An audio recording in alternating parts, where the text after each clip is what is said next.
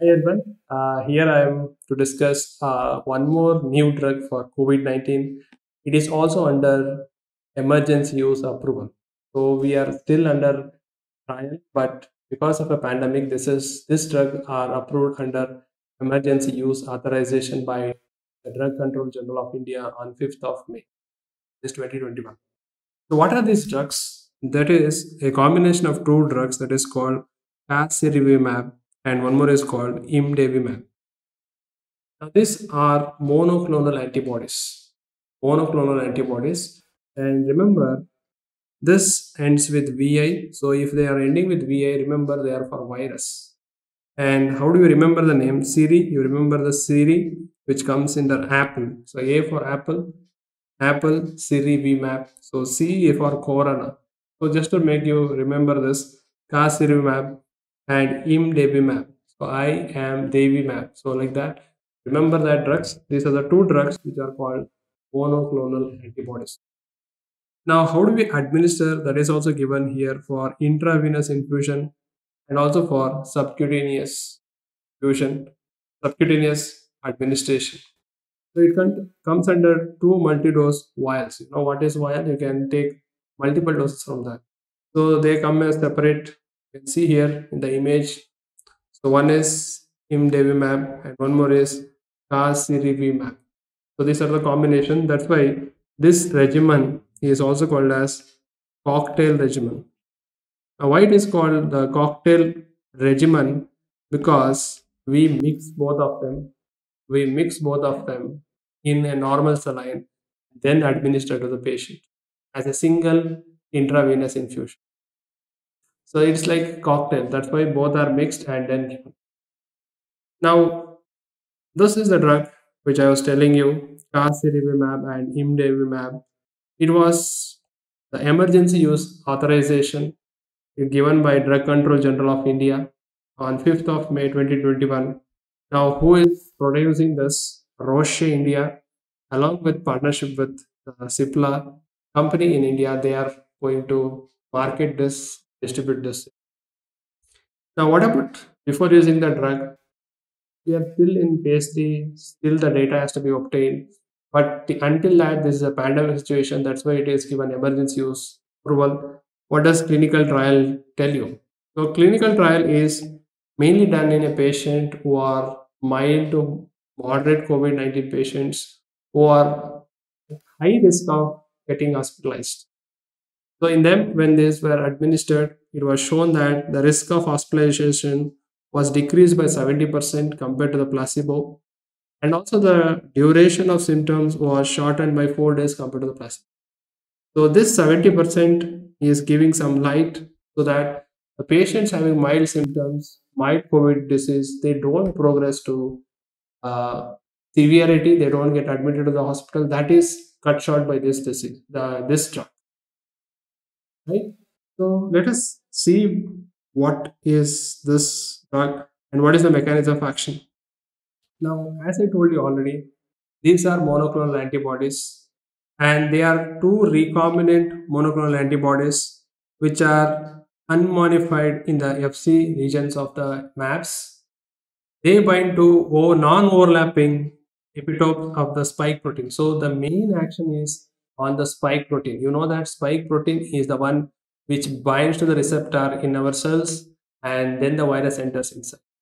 So these are nothing but they act similar to our antibodies which will go and block this virus. Similar to that, these monoclonal antibodies, they identify the spike protein, they will block it. Now, why do we give these two drugs? One is enough, right? Why are we combining both? Now, Casirivimab binds to separate site in spike protein, and imdevimab also bind to some other site. So that's why they are written here non-overlapping epitopes of spike protein. So that is the advantage. Even there is mutations, even there are mutant strains, even with that mutant strain, these drugs will work because they are not binding to the same site. They are binding to the spike protein at different sites. So even there is mutation of spike protein, these are very, very effective. That's why we are combining them. Now this is the mechanism of action. You can see here, this is the virus, is novel COVID-19 virus. And this is the combination of Casirivimab and Imdevimab. And if you see that this is the spike protein, and this is binding to some other site, and this is binding to the other site. So this is the COVID-19 virus. Let me repeat again. This is the COVID-19 virus. And you can see here, this is called Casirivimab and this is Imdevimab. Now, both are binding to the separate places onto the virus. Now, when they are binding to the virus like this, they cannot attack our cells. So our cells are protected. So the virus cannot multiply. They are faster and they will not go for hospitalization. So this is the mechanism how the drugs will work. Now, for whom was it or is it given emergency use authorization for mild to moderate COVID-19, as I told you, and that is for high risk for patients who may progress to severe COVID-19 and are going to be hospitalized. So, emergency use authorization for mild to moderate COVID-19 patients and who are at high risk of for progressing to severe COVID-19 or hospitalization, which age group it is approved, that is 12 years of age, and also adult, at least he should be weighing 40 kgs. So 40 kg weight and 12 years of age, it is used under emergency use authorization. Now, there is a point called high risk. Who are at high risk? Mild and moderate patient who are at high risk. Now, they are the older age people. Older age, that is more than or equal to 65 years, obesity more than 25, body mass index, even pregnant women are under high risk. You know that nowadays, CKD patients, diabetes, immunocompromised, those patients on immunosuppressive disease or immunosuppressive treatment, cardiovascular disease, chronic lung diseases, and sickle cell disease, neural development disorders, a patient having medical related technological dependence, that means they have tracheostomy or they have some other like non-invasive ventilation, not because of COVID-19, but because of some other reason, then they require this. Now, where it is not authorized, which patient we are not going to use it? This is very important. Many a times, students think that this is for those who are getting hospitalized. No, that is a wrong notion. Now, we are using this drug so that the patient who are in mild to moderate and who are at high risk will not go for hospitalization or they will not go for severity. So this is to prevent hospitalization. So remember, we are preventing the virus from infecting more and more cells by blocking their spike protein. So it is similar to vaccination. Right? Now, where it is not used, authorized, that is, who are hospitalized. So that's the purpose we are giving, not to get hospitalized. Then who require oxygen therapy due to COVID-19? Who require an increase in baseline oxygen flow rate due to COVID-19? In those on chronic oxygen therapy due to underlying non-COVID-19 related comorbidity. So oxygen therapy, we are not giving it.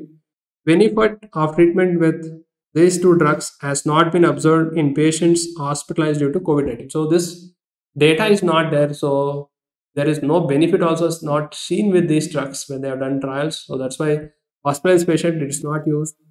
Particularly remember this point: monoclonal antibodies may be associated with worse clinical outcomes when administered to hospital patients with COVID-19. So if it is administered to a patient already hospitalized, particularly who require high flow oxygen or mechanical ventilation, it will still cause further worsening. That's why these are not used in these conditions. Please note down, these are not used in these conditions. So these are the conditions where it is not authorized for use. Now, what about the dosage? Now, dosage, the US FDA, even they have given emergency use authorization. In India also it is emergency use authorization. Now, in US, it is 1200 milligram of Casirivimab plus 1200 milligram of Imdevimab. They both are given together to the patient as single IV infusion. Single IV infusion it is given and it is mixed usually with a normal saline. Now, in India, The Drug Controller General of India, they have approved 600 milligram of the Casirivimab plus another 600 milligram of this I'm Decibel, sorry, Imdevimab, that is 600 milligrams. So both are mixed and given, either they can be given IV or subcutaneous. So the route is either IV, intravenous infusion, or subcutaneous. Since they are monoclonal antibodies, you cannot give them oral. So they are like protein, they will be digested. Now, what is the estimated cost? The estimated cost comes around rupees 60,000 for this 600 to that is, if you're using 600 plus 600, and if you're using further, it will be 1.2 lakh. So this is the cost range of this drug. So what is the advantage of this if it comes to the market? The patients who are at high risk and who are going to for severe COVID-19, that will be prevented. Particularly, you have seen deaths in pregnant women, deaths in diabetics, deaths in patients with already with immunocompromised state. If this is instated, that is started within at least 10 days before the infection, then it will work wonders. So that is what the drug is being claimed. So let's hope this drug works as it is claimed to be, and this will also become one of the magic bullet for COVID-19. So we don't see more patient in the hospital. So let us treat the patient more in the setting of hospital, home isolation itself. So these are the things you have to keep in your mind when we are discussing about the cocktail regimen, that is Casirivimab plus Imdevimab. So these are the things I want to discuss with you. The new drug combination which is approved for COVID-19 recently under emergency use authorization. Right. So thank you all. Thank you.